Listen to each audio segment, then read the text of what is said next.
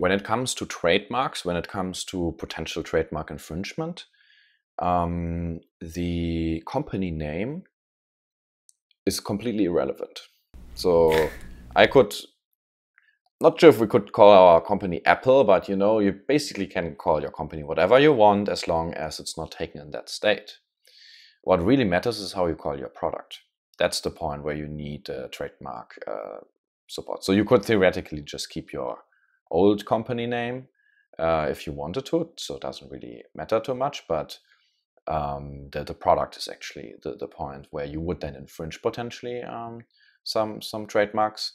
So what you have to do in the beginning, also 100 Monkeys, they do like a preliminary test of and a check like how does the trademark situation look like. And so we work with trademark lawyers then afterwards to really do like a deep dive, like a full search.